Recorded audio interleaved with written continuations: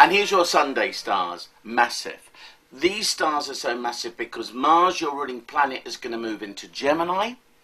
And it means that over the next few weeks, communications are the key to your success in every way.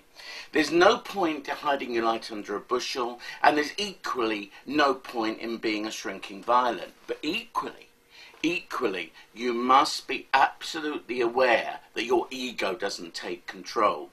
Whatever you promise, whatever you say, you need to be able to deliver it. This is a great time for learning facts, getting information, studying. It's also great for fast travel, going somewhere very quickly, which will be great for you all round. Over the next 6 to 7 weeks, routines are going to change and you have a chance to get out of a rut. Hallelujah.